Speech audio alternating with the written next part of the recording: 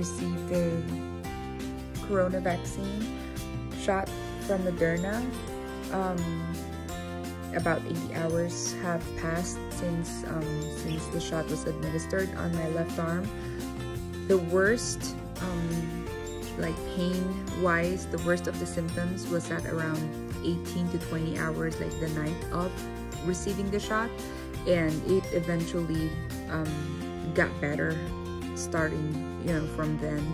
I don't have any pain or swelling on the injection site. I did not experience any other adverse side effects, so I'll check in again in about 2 weeks to tell you what's going on with me.